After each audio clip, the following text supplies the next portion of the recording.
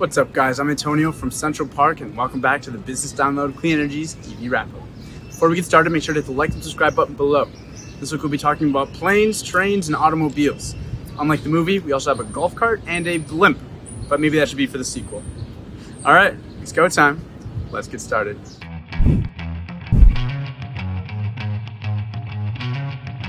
General Electric is first in the down this week with an updated carbon neutrality goal. Originally, GE planned to achieve net zero emissions by 2050, but the new goal announced in GE's annual sustainability report made it sound like it would be a little closer than we think. The industrial giant signaled that they want to make their own operations carbon neutral by 2030. Within the plan, they don't get too specific. However, they've hinted that the many fossil fuel turbines and jet engines in operation worldwide need to be sustainably updated as soon as possible. Speaking of aircrafts, United Airlines is also changing the way they think about their operations.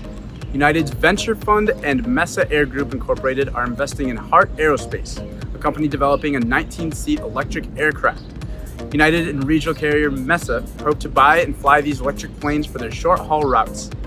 Landing back on terra firma, we have Siemens Mobility, the railway company, testing hydro technology that could be used in the U.S. freight industry.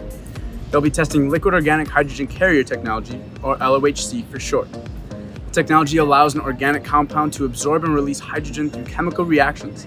This process helps prevent hydrogen from escaping in a gaseous state and enables secure storage, facilitating its cheap transportation.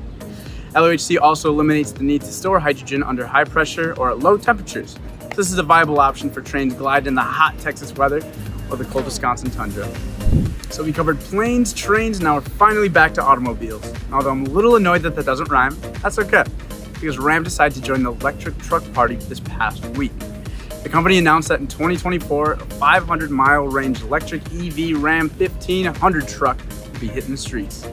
The prominent players in the e-truck world are Tesla with its Cybertruck, Ford's brand new F-150 Lightning, and the EV Hummer.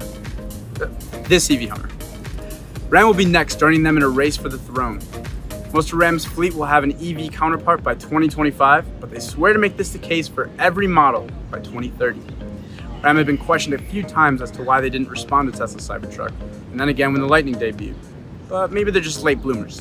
We should give them a break. So remember last fall, during the height of the pandemic's fatigue, the world was upside down and things people wouldn't expect to blow up, blew up. I mean, if you think about it, Zoom was huge, demand for RVs and e-bikes went through the roof, people were visiting national parks in droves. Another activity that skyrocketed was golfing, increasing the demand for golf carts. Total retail sales for personal transportation vehicles, like golf carts, were more than $1.5 billion in 2020, which is a 12% gain over the previous year. The exciting news is that an increasing number of these vehicles came with lithium-ion batteries, just like those found in many EVs today. Club Car, a leading golf cart manufacturer based out of Augusta, Georgia, said that customer sales nearly doubled during the pandemic.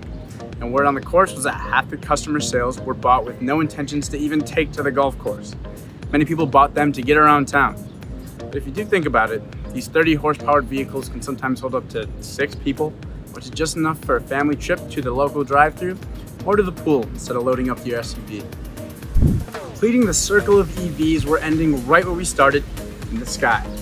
Blimps are trying to make a comeback, marketing a smoother, cleaner, more spacious way to travel, only it's a little bit slower than the red eye. Traditionally, blimps were used as floating billboards, but are now being looked at as a cleaner way for air transport.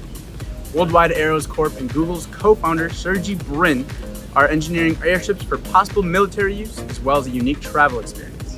The vehicle's ability to fly for days without refueling and to dock without a runway makes them an untapped logistical tool in many cases. Another aviation company, Ocean Sky Cruises AV, plans to fly 16 guests and 7 crew members from Norway to the Arctic and back in a luxury aircraft buoyed by helium sometime between 2024 and 2025. But if it's powered by helium, let's just hope they don't come back sounding like Alvin and the Chipmunks. Anyway, that's all we have for you on this week's wrap-up. Make sure to comment on your favorite story below. I hope you enjoyed it, and we'll see you next week.